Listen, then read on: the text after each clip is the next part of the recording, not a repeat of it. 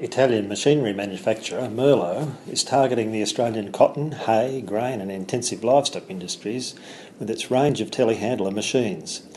Merlo Group Australia's Business Development Manager for Queensland and New South Wales, Ian Luscombe, outlines the role telehandlers have to play in the agricultural sector. Telehandlers in Australia is still a developing market.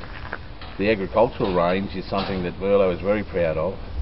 As an Italian manufacturer, Mr. Merlo has been manufacturing these since early 1960s.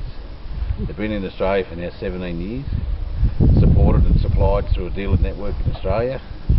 Merlo in Australia is now factory owned and supported with a head office in Perth, facilities in Melbourne and soon to be next year in Sydney. The product is supported throughout Australia in every state and territory by our dealer network with over 60 models in the range.